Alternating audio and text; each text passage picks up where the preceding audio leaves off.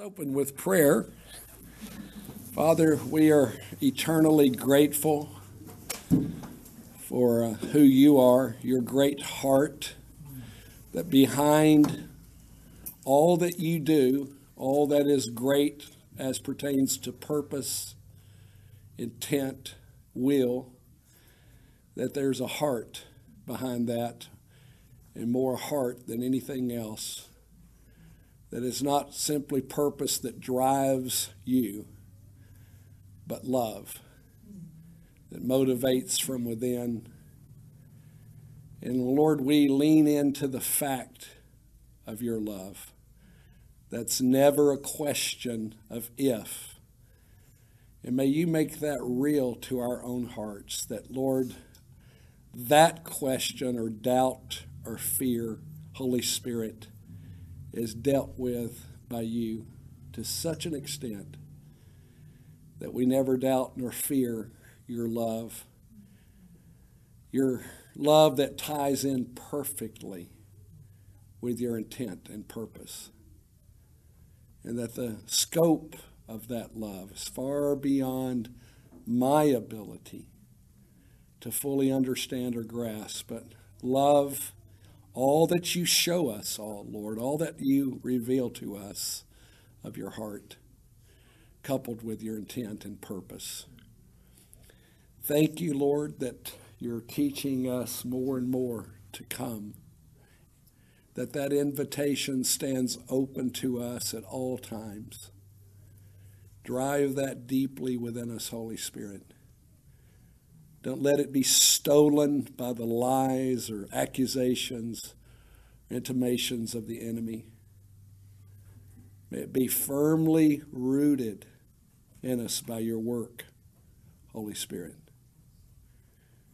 Firmly rooted in us experientially.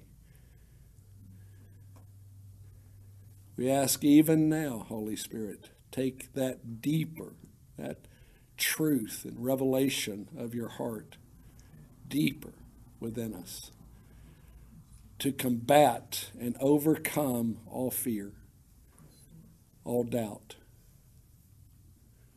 Your love is greater than the lies of the enemy, the misrepresentations of Christianity, greater than the power of law, and particularly Christian law, greater than condemnation. You're greater than that, Lord. You are true love. That, Father, I can't see a proper definition of in any language. You're simply so far beyond it. We worship you for who you are, and you remain the same and do not change. Therefore, Lord, we come again tonight. We approach the throne of grace. And once again, we ask, establish in us this internal altar of communion with you. Let that fire burn continuously. May it never go out. May we forever be those who call upon your name, who come to you. O you, as David said, O you who hear prayer, all men come to you. We come. You invited us, and so, Lord, we come. We refuse to go down a path of condemnation and fear that causes us to run away rather than run to you. We are blessed beyond our own understanding and comprehension that we can come boldly before the throne of grace.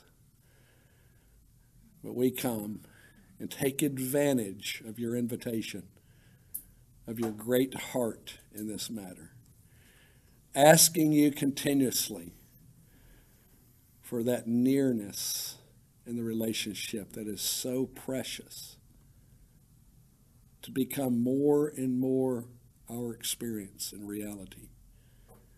We say the nearness of God is our good. That there be no distance, but a true, lasting fellowship with you. We thank you, Lord. Amen. I'm going to recap a little bit tonight and then talk a little bit about one, thing that's been on my heart to talk about. We basically have covered overall, this is just in a major topical type of way. We've covered 6 specific facts, truths that are meant, again, all of this meant to bring us to an experience of knowing the Lord. And you guys know that this is a journey that has a beginning. It simply has no ending. But that's beautiful about the Lord. The more you come to know him, the more we realize there is to know of him. So that just holds our hearts in a place of joy. Truly, a joy. Okay, I don't know him like I want to. You'll be saying that 10 years from now. Just get used to that fact that the more you know him, the more you realize there is to know him. More and more and more. So don't be discouraged by the journey and by what we don't know or don't see. We talked about this some, but 6 basic things. Number 1, we talked about this issue of come. Come to me, Jesus said there in Matthew chapter 11. And in Hebrews 4, we're to come boldly before the throne of grace to find help in our time of need. Secondly, we talked about quieting the soul, particularly out of Psalm 131, verse 2, where David talks about stilling and quieting the soul. Now, we all know this. That's going to demand the work of the Holy Spirit to help us. If man could quiet his soul without God, we wouldn't need God at all. It is an impossibility for man, natural man, to quiet his own soul. It's going to demand the supernatural work of the Holy Spirit. We know this, don't we, guys? It's not by might nor power in any of this. It is by the Spirit, who is ready, willing, and able. And he's not withholding himself. He's not, stiff-arming any of us. God's saying, come. Therefore, the Spirit of God is saying, come. Come and be helped in every area. And that's God's help. That's not just man's help. It's God's help. And it's always, the pattern of that is always from within than to without. Always from within to without. It's because he deals with foundation, God does. So the internal foundation of our own life versus his life is always in view with God, and that divine exchange of living by his life that he offers us. So quieting the soul, its importance, we recognize it when we go before the Lord, that it takes a certain amount of time for the Holy Spirit to help us to put away all that's been going on in our month and our week and our day and focus in upon the Lord himself. There's just a lot of stuff that goes on. And it wants to rush in when you get before the Lord. And you can see both the flesh and the enemy, both at this. The soul's, it's incapable in and of itself of trusting God, believing God. It must be conquered by the Holy Spirit. Subjugated, not annihilated, subjugated to the will of God. The soul's not meant to be annihilated, it's meant to be subjugated. We need our soul to relate to the natural things. That's why God gave it to us. The soul relates to the natural things. Thus, it makes it incapable of spiritual understanding in and of itself. Its realm is the natural. God is spirit. So an entirely other than organ called the human spirit, joined to the Holy Spirit, is where our relationship with God is going to be founded. But you understand then that the natural can't upset that relationship. It's not meant to if our soul is under the hand of the Lord. No matter what event happens out here, no matter what external thing happens to us, God remains the same. Isn't that right? Yeah. Think that through. That's living by the life of another, though. You know, we're not upset by the externals. Bad things happen to God's people with regularity. We're living in a fallen world, and Satan is specific to target us. Isn't he? Well, we don't get a complex on that, but is Satan out to get you? You better believe he is. And so is God, in a good way. Thank God. God wants you way, way more for loving intent and purpose.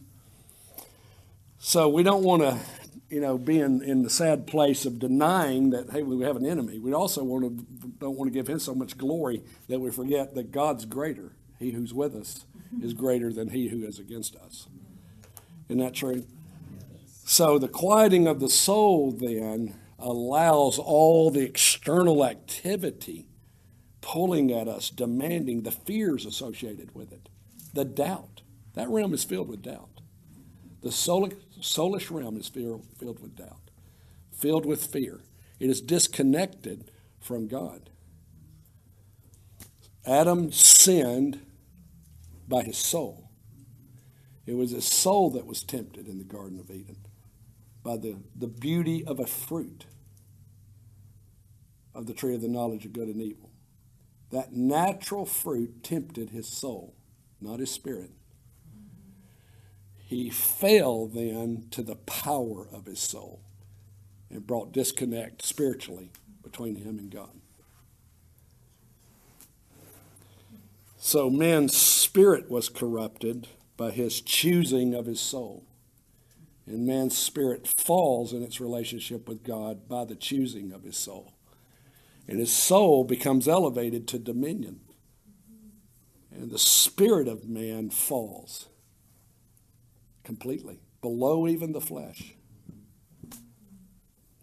Anyway, I know you guys know that, but I'm just being foundational in what I'm saying to us. So we can see that the power of the soul is real. Very, very real. And so to see the Holy Spirit reconquer our soul and bring divine order within us means the Spirit of God in lordship within our human spirit, ruling over our soul and our flesh. Divine order reestablished by God's entrance into us. That's the only way it can happen. So much of the church, you guys know, is deceived around this issue and understand the distinction of soul and spirit, don't understand the fall, don't understand the dangers of the soulish realm. And now, when modern day Christianity has us going after everything to do with the soul. Right. And the life in the spirit is almost extinct. That doesn't bode well for our day, does it? But when the Holy Spirit comes in, he brings order. And so we have, but we do not possess, and are not possessed by it, whatever we have. It's not our life, and it's temporal. Isn't that right? All that we have in this realm, I don't mean evil things now, I'm just talking about the things. You can have those things, but they must not have us. And God tests us in those areas. We know that. All of us in the room do. He'll test us. Money's not evil. The love of it is. Loving that more than the Lord. That's the issue, isn't it? So, or anything else like that. Just use money as an instance there. But greed's based around how much more money do you need? Just $1 more for the rich person. That's how much they need. One more. Always one more. Never satisfied. Isn't that right? Anyway, so we talked about the quieting of our soul and the importance of the quieting of our soul. And that demands the Holy Spirit. So in this world, we're going to have tribulation. That's what Jesus said. But be of good cheer. I've overcome the world. Well, people say, well, man, that's good for Jesus. What about us? He's saying, though, this to us. Christ in you, Christ in myself. That life that he is within us has overcome. Now, that's not some doctrine, as people have made it to be. See, I'm overcome. It says so. That's not what that says. We're deceived. The key to that is the relationship. Who's living? That's the key. Is my soul still living? Is self still on the throne? And people don't want to deal with that truth. They don't want to couple that truth to these so-called doctrines of truth. Having a doctrine right does not mean it's real to us. The reality of any truth is the measure of the fullness of the Lord is in us. Can you imagine, a brand new believer claiming all the divine doctrines as being true of them before the journey's even started? How many can say foolish? Because it's going to be tested, and we're going to see immediately who's living, Christ or me. And so in my 30-something years of being with the Lord, I can guarantee you this. There are still large segments of the land of Canaan that God needs to conquer in me. It's just true. To deny that is to be foolish. You know, when I look at him and who he is, and I see that life, it's easy for me to say, well, I'll tell you what, it's measured living. I need his increase. I need a greater measure of the Lord. That shouldn't be shame to us. It's just real. Yeah. So, all right, so that was number 2, quieting the soul. Number 3, praying by the Spirit or praying in the Spirit. We talked about Romans 8. We don't know how to pray as we should. The Holy Spirit helps us in our prayers. Tied that in somewhat with Ephesians 6, always praying in the Spirit, Paul taught. So the Spirit praying through us, that's bigger than just praying in tongues, though praying in tongues is a wonderful dynamic. I'm not against that at all. I pray in the Spirit a lot that way. But you can pray in the Spirit and know the mind of the Lord and it be outside of tongues. And so that's Spirit-directed praying on heavenly ground, to where we have, by revelation, what is God's mind, what is God's heart in the eternals. And we're in alignment with that, praying according to his original thought, original intent, as if man never failed. So praying in the Spirit, we talked a little bit about that. So much more can be said about all of these things, but the key is asking the Holy Spirit for ourselves and going down these paths with the Holy Spirit. That's why I bring them up by points. Going down these paths with the Holy Spirit, going back to these passages, and there's many others, and asking for greater understanding by the Holy Spirit of what it means to pray in, with, according to, by, all those words, the Spirit. So, and that's particularly true in every area. Even in warfare. Maybe especially in warfare. If you look at the context of Ephesians 6, you're dealing not just with flesh and blood. We're dealing with principalities. So the church has got to rise, let's say it this way, in its understanding of true warfare. This time has been so much about intimacy, rightly so. Without intimacy with the Lord, any warrior can be easily defeated. And will be. But a warrior who has foundationally intimacy, the life of the Lord, growing, and I mean in the sense of taking ground, his increase, in the land that we are, Canaan.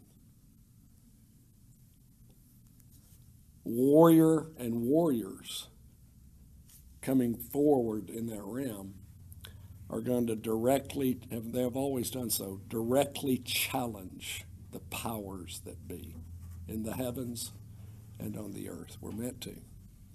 Not foolishly, not out of order, not of our own mind, but by direction of God through the Holy Spirit, through the Lamb within us.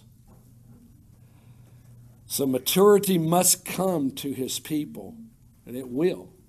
It's been clearly spoken of in the Scriptures that will be a case. There will be a level of maturity in a portion of his body, a remnant of his body. That's all it'll be, is a remnant. Sad to say, that's not God's heart. It's just the way it's going to play out because of people's choices.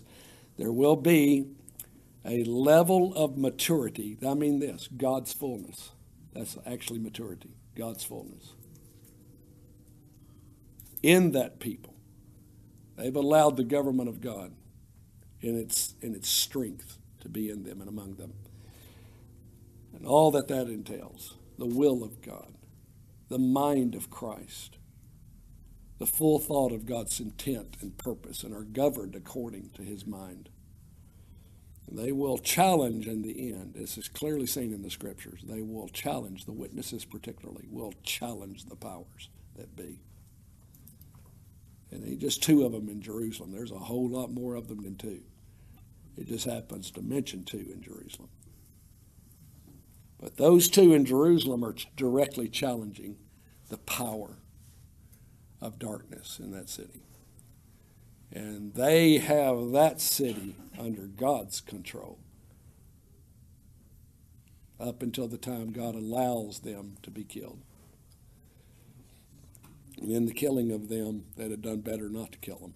Because when they come back up in 3 days, there's a price to pay, consequences for their death.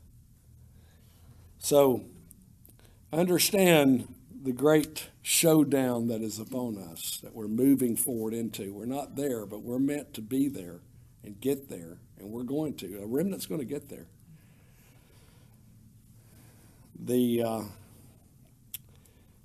Anyway, that wasn't part of what we talked about. So we were on 3, praying by the Spirit in Romans 8, but also then number 4, praying the Scriptures. And I talked about this. There's different dynamics that I wanted to touch in this dynamic of intimacy. Sometimes we want our spiritual vocabulary, so to speak, to be increased in how to pray. And so we talked about praying the Scriptures. The Psalms are ready-made for that. They were actually prayers and psalms. They were sung, many of them. So, and praying through the Scriptures, be they the Psalms or other passages that lend themselves to prayer, you watch the Holy Spirit take the Scriptures, he loves to do this, and bring revelation to our hearts of prayer and how that works. Even when you look at those Psalms, there's a lot of them surrounding the enemy, isn't there? Dealing with the enemy. You know, break their teeth out, all kinds of stuff. But turn that, you know, if you don't like that on the human realm, you'll like it more and more in the coming days. Right.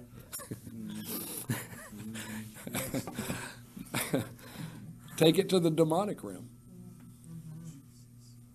And realize, as they did in that day, the powers that be behind these armies, the powers that be behind those who are antagonistic to God. So, with the coming darkness as it increases, and it is dramatically increasing on a weekly basis, it seems to be in this nation, evil is going to come out from every crevice.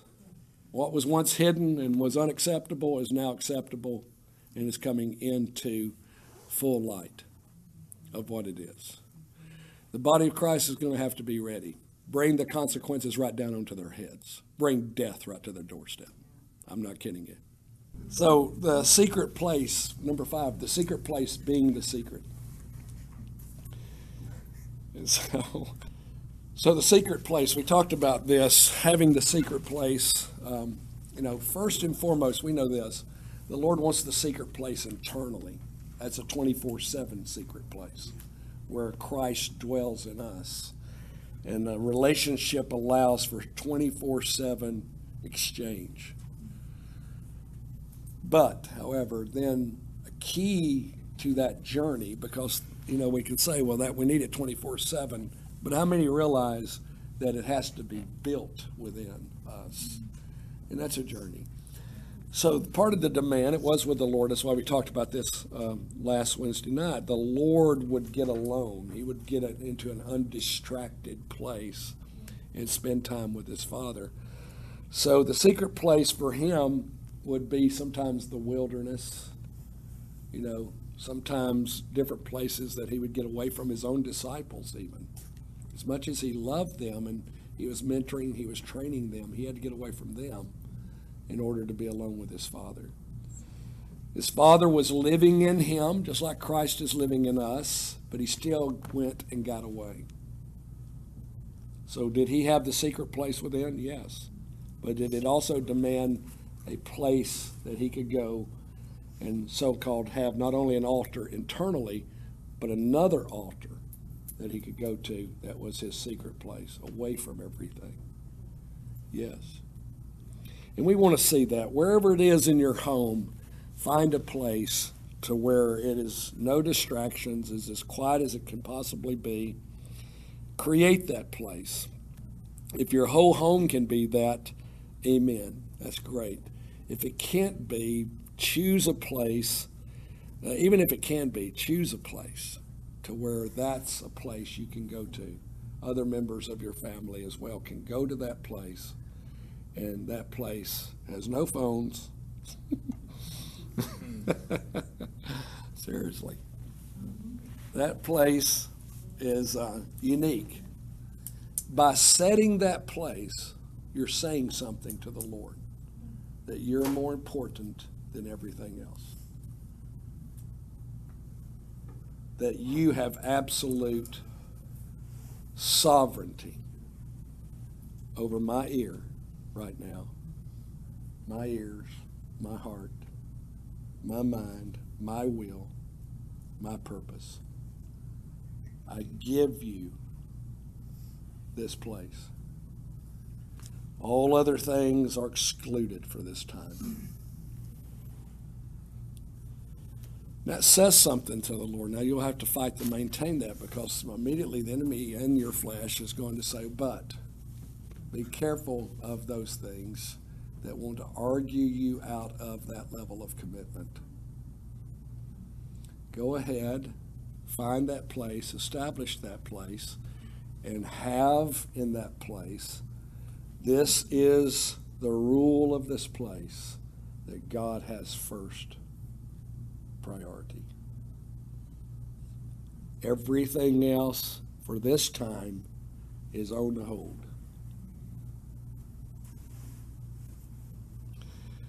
And so what that does then, when you do that in the natural, it helps you to understand it more in the internal with your own human spirit. So here's how that would actually work. In my soul is for this external, okay? A relationship with these external things and flesh. But my spirit is set completely apart to God. And the dominion of God lies with my spirit over my soul, over my flesh. These things have no place of priority greater than God in my spirit.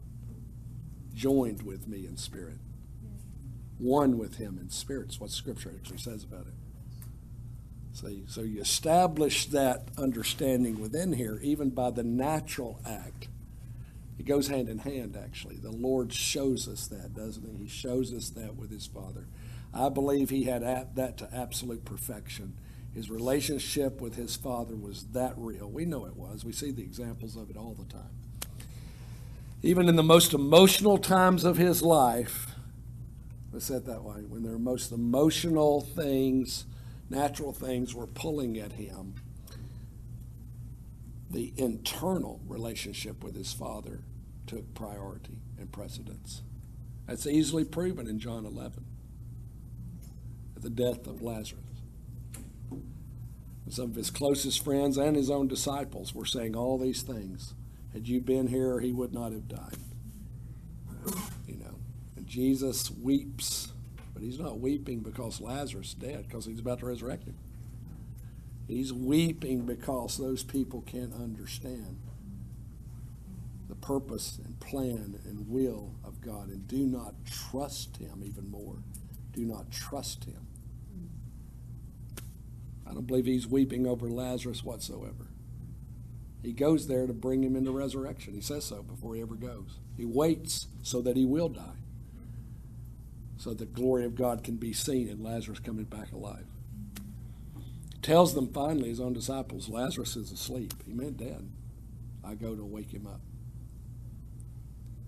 So, put yourself in that situation when all the voices, because we get in these situations, don't we? When all other voices are saying, all other outward stimuli are saying this. Everything but trust God. Everything but believe in him. Everything but, let's think about it, of the peace that transcends understanding. Of a relationship that is above the natural. You see, that's where the rubber will hit the road, isn't it? We have to face those situations. And they're there for us to help us in this journey to allow the Lord to take more and more internal ground. More and more living by his life living in us. That foundation of life. More and more. So that gets proven in the journey. It gets refined. It gets deepened by the testing. The testing doesn't destroy it. It can deepen that life, that increase. So the secret place is a beautiful reality that God wants all of his people to enjoy. This is where I go and meet with God, specifically. Now, what we'll talk about here in a moment expands that, but it's important at a foundational level, let me say it that way, that we have that secret place. We'll establish a secret place. It may be outside. It could be a little challenging in the rain and snow, but it could be outside. It could be that secret place when the weather's good is outside, but inside there's also another one. It's not bad to have both. But whatever is demanded there, ask the Lord for wisdom and help to see it established, and he'll help us. It's going to be fought over. If we could all do this and build our own homes, we can't. But if we could have that built in right from the beginning. You know what I'm saying? But we don't all have that luxury, do we? Most of us don't ever have that luxury. But if you do have that ability to do that, then you include that in the very plan. There's an honoring to God that goes on in that I think is beautiful, don't y'all? It says, man, Lord, I want you to have this place. And we're not going to allow this. For instance, no TV will ever be brought into this room. Say, well, that's religious. Is it? What makes us think that? We're saying that God's more real and that we're in need of him more than we are entertainment, even the news. That God can tell us the news too. And a lot of times it's way better. It's way better news. And way more accurate. He doesn't lie. He doesn't hide things like it's being done to us. So, but anyway, I've just stressed in that the secret place. Now, this last thing, spend the remainder of the time talking about the opportune moment. The opportune moment. So we have that secret place with the Lord that we go to. And that becomes increasingly the building up of the internal secret place here. Secret place of the Most High. God dwelling in us in our spirit. Our spirit being captivated, conquered, under the direct dominion of the Holy Spirit, who then turns to our soul and thus our flesh to bring conquering there. the deliverance of our souls. That's what Peter says. But let's talk about opportune moments and not bypassing opportune moments. You're driving down the road and the Spirit of the Lord comes on you. What do? You give in. You recognize and you turn in to that. Seriously.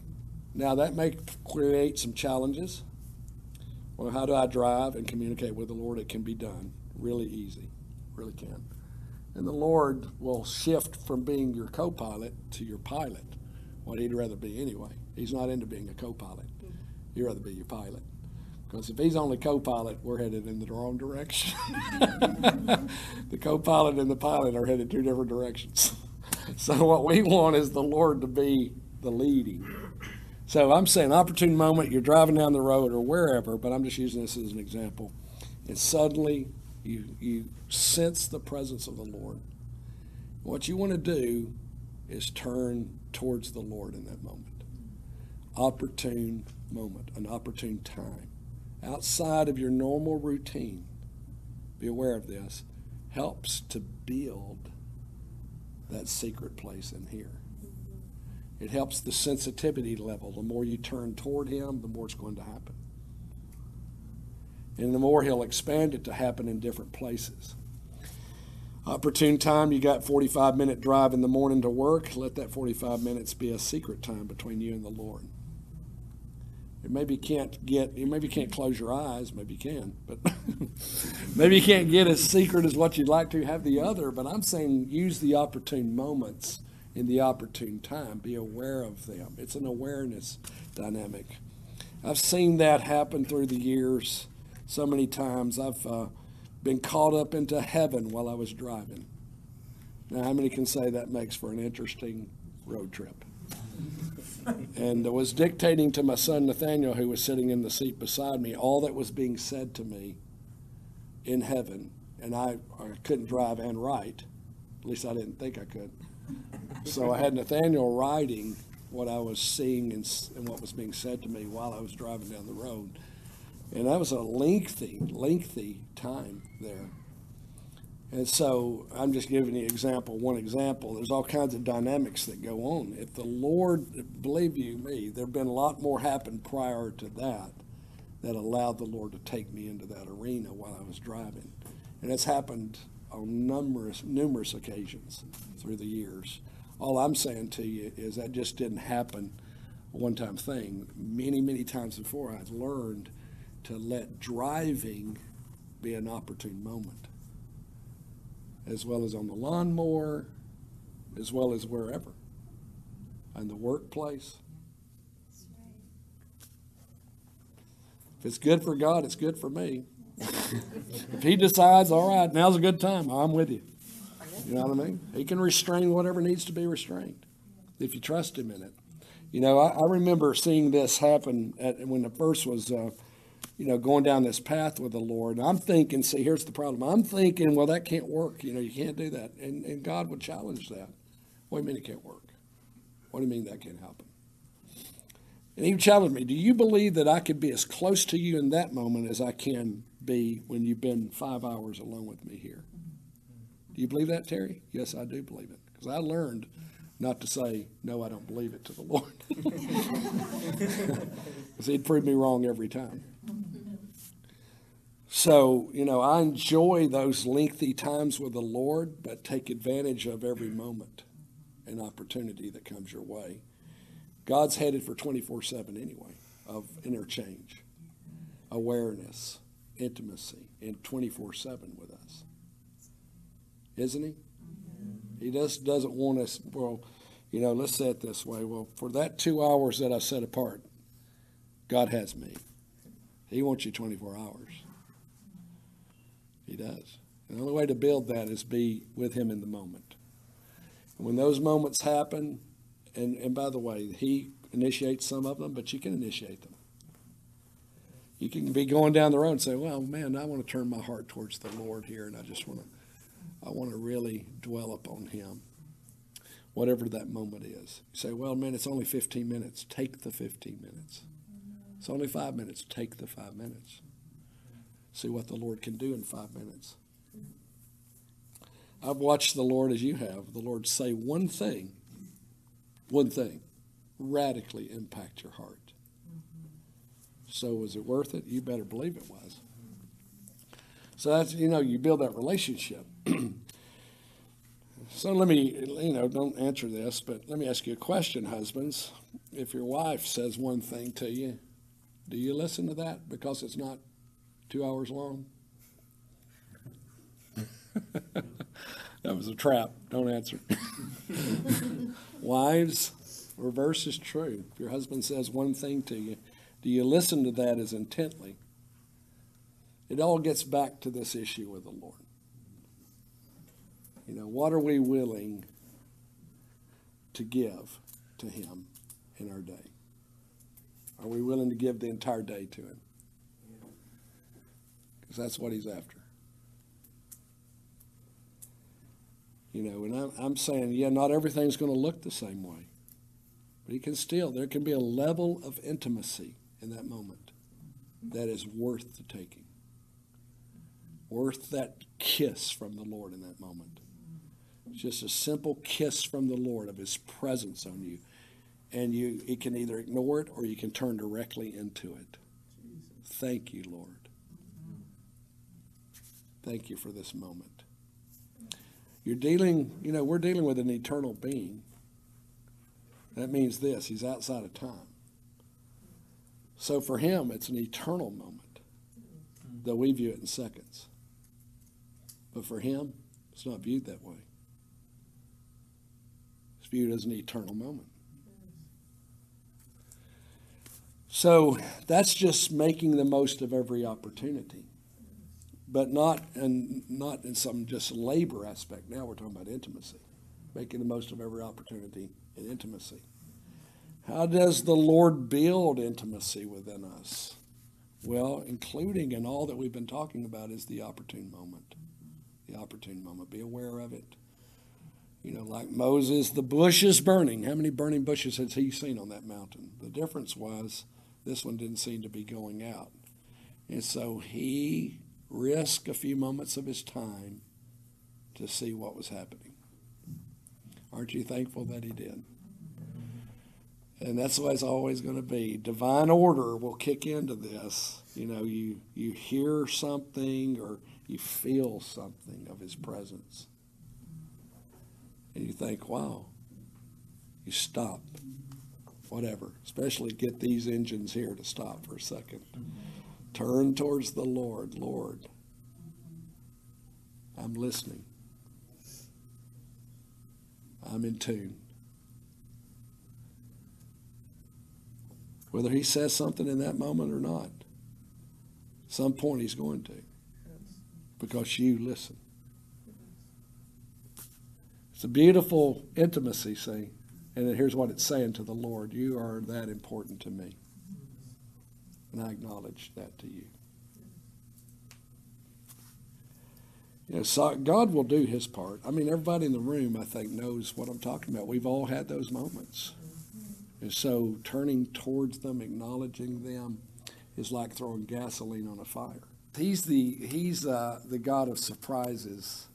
He does the unexpected with regularity. Aren't you thankful? I mean, God, it isn't like you got God mapped out. Nobody has God mapped out. Nobody has him mapped out. He's got everybody else mapped out, but nobody has him mapped out.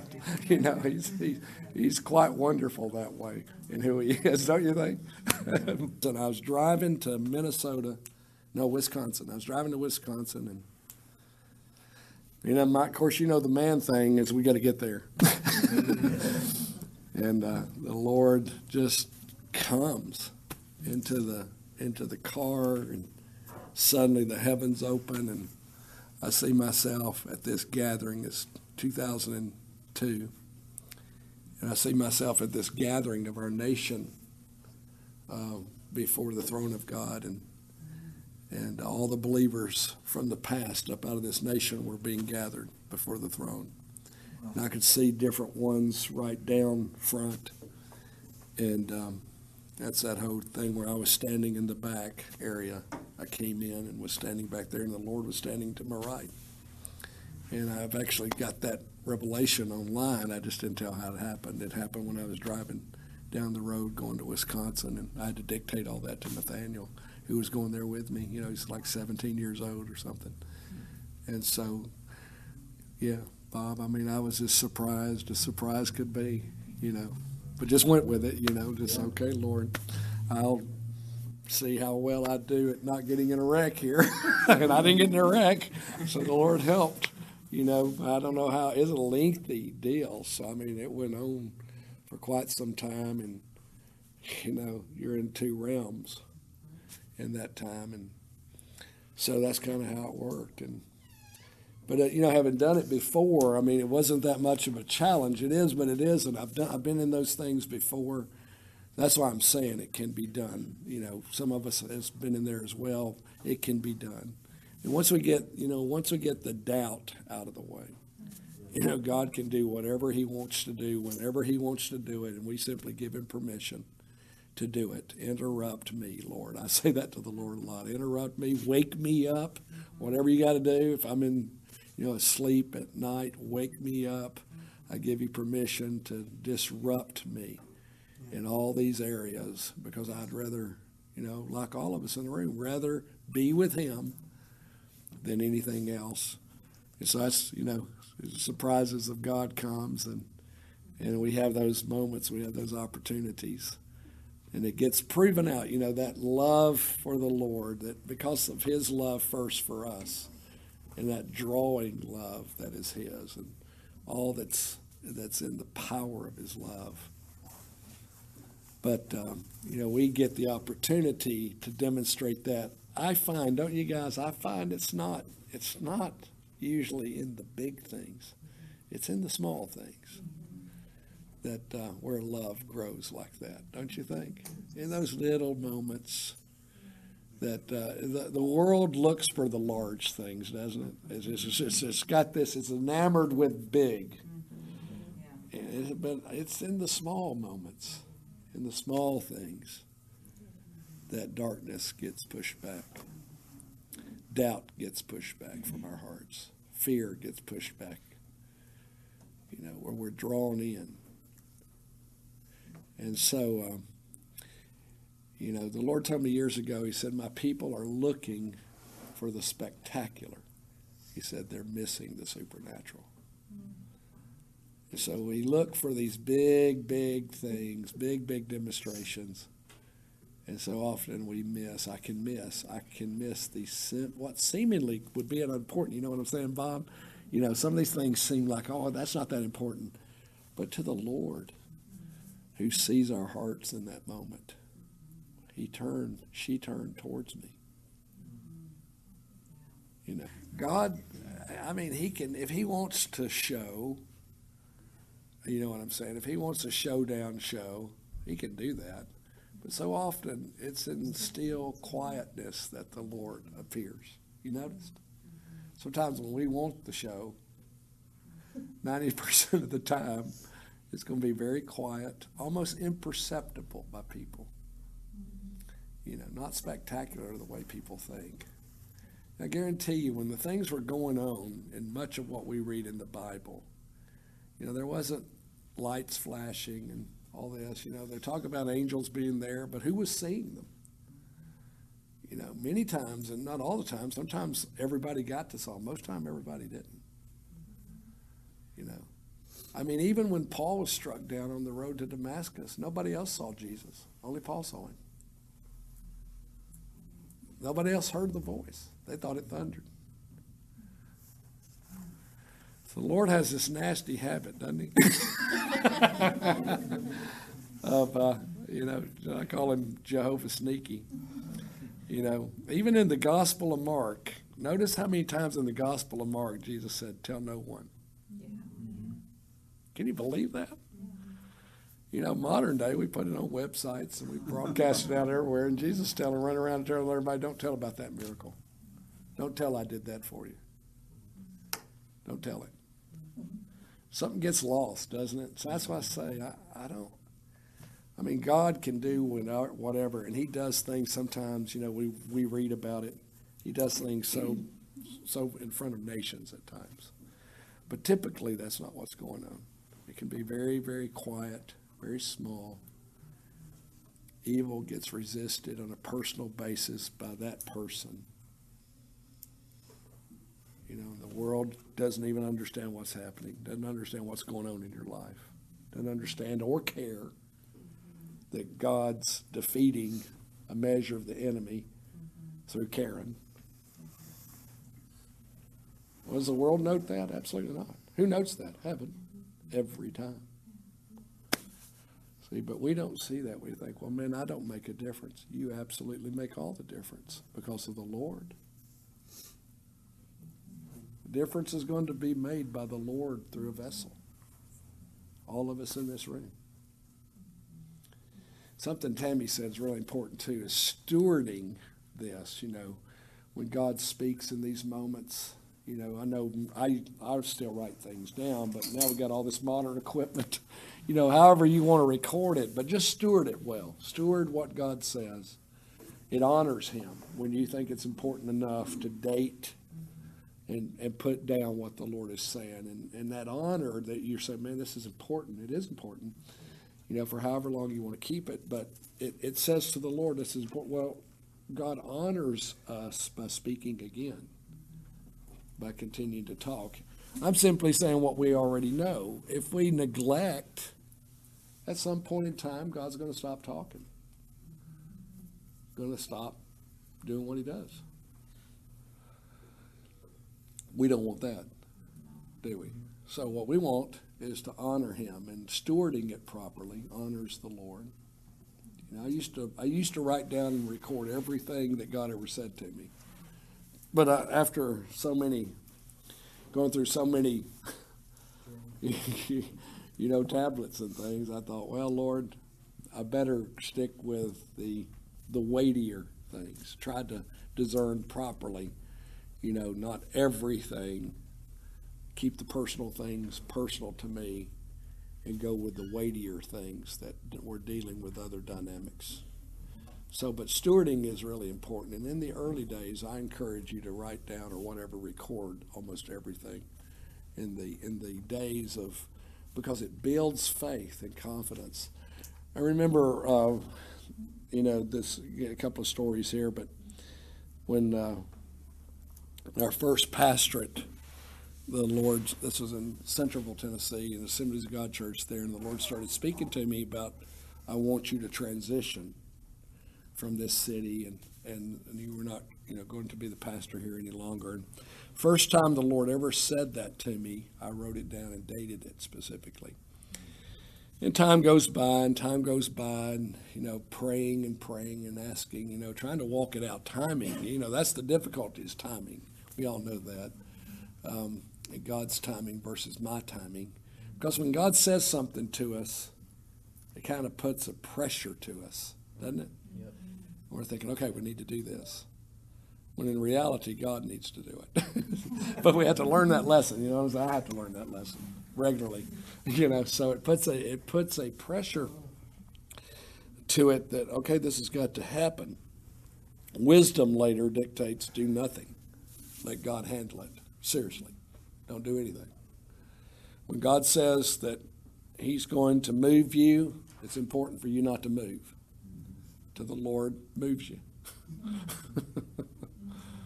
Seriously, that's part of the test. So anyway, I dated that first revelation, and so some months later, I felt, okay, I'll approach the presbyter and tell him, you know, after 5 years, we're going to leave.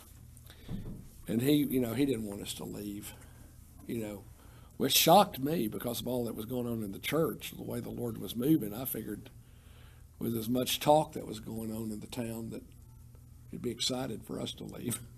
But the opposite was true. And so he said, well, will you give me enough time to get someone in here, you know, who will take the church? Absolutely, I will. So I put the time over into the presbyter's hands, you know. And so God worked through the presbyter.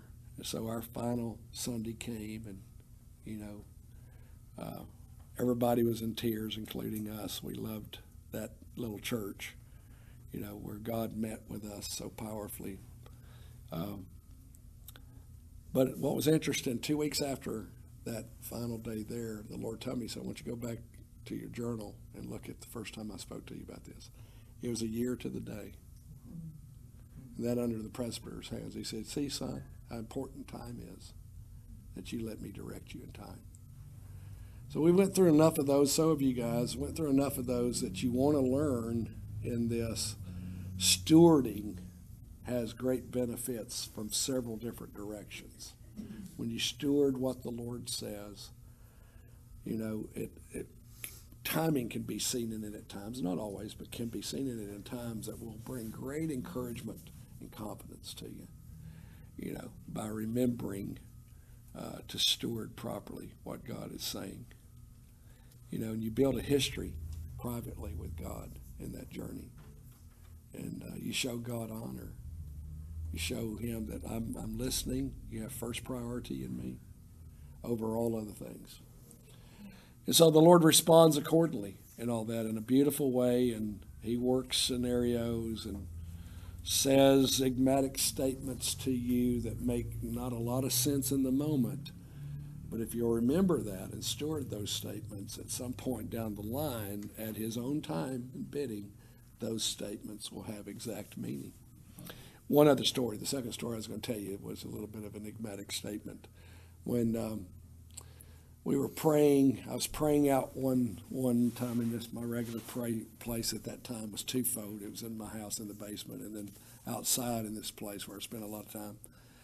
That place I told you about over at Beacon Light Estates. I was out there and the Lord speaks to me. He says, I want you to turn east and prophesy to the wind. So I turned eastward towards the east. And when I did that, this wind, wasn't windy, but this wind came up behind me really strong, blowing. And the Lord's speaking to me my wind is blowing you eastward. You're going to move to the east. He said, you're going to be gone with the wind. So I'm having all these visions, but I didn't realize they were visions. I just thought, and when he said "gone with the wind," it triggered the Scarlett O'Hara Rhett Butler thing. So I'm thinking, I'm trying to get that all out of my mind. Lord help me here, And so I'm thinking, okay, Lord, So we walked that out, and again, it's a timing factor. When do we move? When do we move? And Don and I just weren't sure. We prayed and sought the Lord, and so we went to look around over in North Carolina, okay, Lord, when do you want us here? And a lot of factors, went into that. How do I make a living, and all this kind of stuff. So we went, first off, we took 3 days off from work to go over and look for a place to live in the Charlotte, North Carolina area. And we were really encouraged by the Friday night School of the Spirit meeting because everybody told us nobody ever moves here in 3 days. That's what they told us. You're like, well, thanks for sharing. Really helps us, So all this stuff went on, and so it came Saturday, which was our last day. We had to leave by Sunday. We had to go back. And, some friends, we didn't realize they was having races that weekend. And so the hotel that we were in kicked us out because they said, oh, well, we're filled up now. You guys can't have your regular room. We'd had it for 2 days or whatever. So we didn't have any place to go. And, by that time, Donna was at her wit's end, I couldn't blame her, so these people, the Rippies, invited us to their house. Dennis and Jackie Rippey invited us to their house. And we stayed with them, and they were telling us all the horror stories, of people trying to move over there. And so the next day we look, and there's this rental that's in the paper. And so we call about it. It's still available. So we decide we'll go over and look at the house. I know this is a little lengthy story, but bear with me. So we go over, and there's a Greek guy who owns the house, and he's walking us through. And Don and I are just like, Lord, is this it? Should we rent this house or just go home? And so here was the key. You know, we're walking around outside. We've looked inside. We're just trying. Don and I are just like, Lord, help us. We don't want to make a mistake. He said, this subdivision. He said, you know, it's Terragate. He said, it's named after Gone with the Wind. And so the street was O'Hara Boulevard. And so, can you say, we'll take it? So we took it. So God, what seems enigmatic, what seems unimportant, you just steward what God says, even if you don't understand it. And he'll make sense of it at the right time. And it's just how he works. It's how he does things. And, and then it becomes, a real confirmation and comfort to us in the journey. The voice of God is precious at any time, any way, anywhere. Don't you agree? And it don't always work out those ways, but enough of it happens. We've seen it through the years, as you guys have. Enough of it happens to where stewarding it properly becomes really, really important to us. No matter how weird it may seem. No matter how weird it may seem. Somewhere you make a choice. Trust God.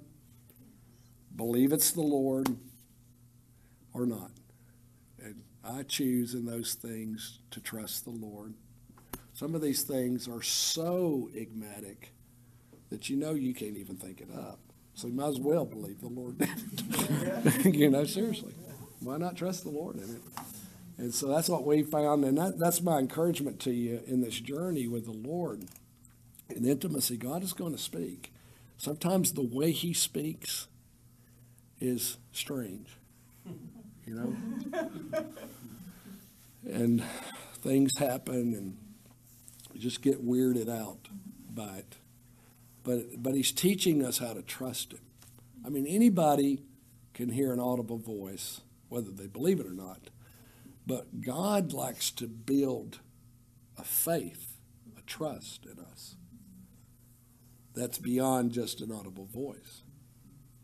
So he gives us things in the language of dreams that have to be interpreted. Or he gives us things in the language of visions that have to be interpreted as well. Or, these, what's said there in Judges, these dark sayings. Mm-hmm. Why? Is he playing games? No, he's more interested in trust than just robots. Just telling somebody what to do. He's interested in us if I'll trust him. Trust is the foundation of the relationship when you come right down to it. What kind of relationship do you have with any person if trust is not in it? Its depth is determined by its trust. So in the Lord, the same thing. So he's going to teach us trust in the relationship by his voice in all the various ways that comes. So sometimes it seems like God's playing Weird Out with you. Not Wipeout, Weird Out. But what you can do is choose to trust him in that moment and follow through with stewarding what he says. Some things can't be interpreted until the time of its interpretation arrives. Until that time arrives, you can't interpret what the Lord's really saying, not accurately. Be aware of that, because sometimes we want to interpret everything, well, it means this. And some things are that way, some things are not that way. Some things are, until the time gets there, you're not going to know what it means. I could have thought 1,000 things, gone with the wind. What does that mean? Well, what it meant was the subdivision you're going to be in, Numbskull, is named after Gone with the Wind. You know what I'm saying? That's what it means. You're in the right place. Rent the house. So you're thankful. It didn't make a lot of sense at the time, but it made a lot of sense when the little Greek guy said what he did. And we're praying, Lord, is this it? We didn't have a job. We're going to move there without a job. Trust the Lord to give us a job. So that's just the way things work sometimes. And when you're in that journey, you just have to hear the Lord. If the Lord wants it, and what is his timing and all that, and you don't want to be too soon. None of us do. But I can't tell you how many times that's going to happen to us, is I'm going to be there prematurely, or I'm going to wait too long. And, and you learn through that too. You learn by the mistakes as well. Hard lessons, but it's a hard journey. His talking to us shows his desire for intimacy. It really does, if we translate that right. Now, I want to say this. So sometimes you feel like God's not talking to you. The message is not that he doesn't desire intimacy. Okay, that's not the message. Silence in any relationship, don't misread it. Don't misread that, well, God doesn't like me. That's never true. Silence is just silence with the Lord. And most of the time I find in silence, it's God has shifted the way he's speaking. And it's trying to cross-train us in another arena. So if he checks the dream, language of dreams, it's so he can build in another love language. And if you're aware of that and realize, oh, he's not punishing me, he's trying to cross-train me, militarily speaking. But you're going to find yourselves in places at times of battle to where that arena may be shut down, and he's going to need to speak to you in a different arena. So he'll cross-train you in several different arenas and get you used to his voice in several different ways. Most of the time, silence deals with that. It's silence only in our familiar way. But he's building in an unfamiliar way. And if we'll go with that, we'll find sooner or later him building that love language, Dreams are a beautiful love language of God, but they're not the only one. We know that. So, and if you're in a situation in real time to where you're in a moment to where you really need to hear the Lord, you can't tell people, wait a minute while I go take a nap, and I'll get back with you. Which might be nice sometimes, Can I take a nap? That's right. They might consider that rude. That's rude. You're sleeping while I'm talking to you. But if the Lord, however the Lord does that, whatever's your most familiar way that he talks to you, get ready for God's challenge. Because sooner or later, he'll take it to another place, and then all you need to know is he's cross-training me. And don't feel like it's a rejection, because that's not what's happening. It's never what's happening. I've talked to a lot of prophetic people who dream heavily. I was talking to one not long ago who'd been part of John Paul's ministry, and good brother. And for years, the Lord stopped talking to him in dreams. And he's like, man, am I under the punishment of God? And I said to him, no, brother. After years now, I just said, no, God's cross-training you. You got the dream thing down, but that's not the only way God speaks, so he wants you to be better equipped.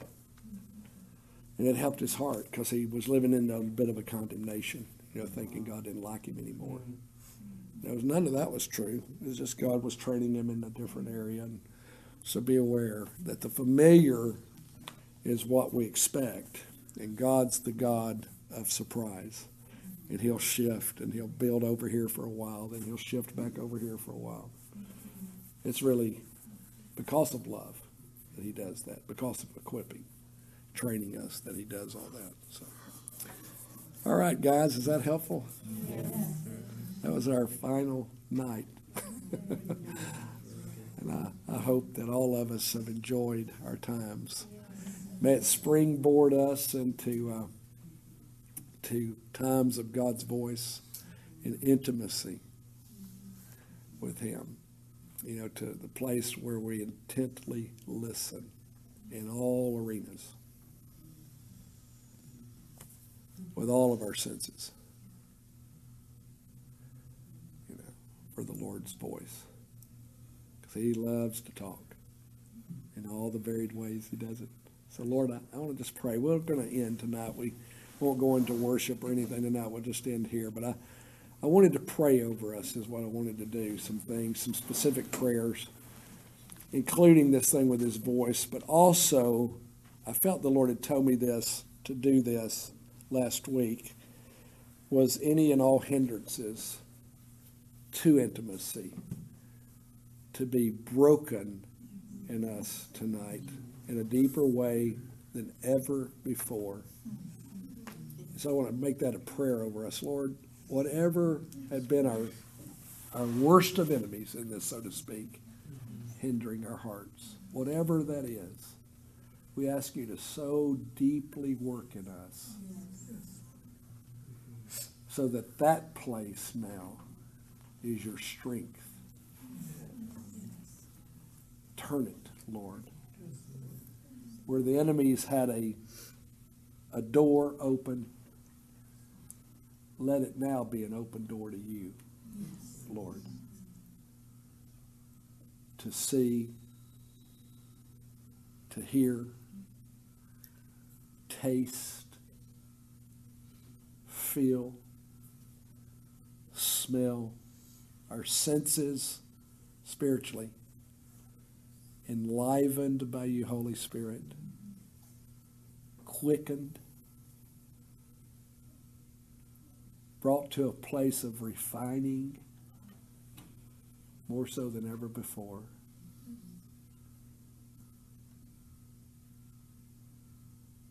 These hindrances to crumble, these walls to come crashing down, the barriers to be swept away by the power of your love, your grace, your call and summons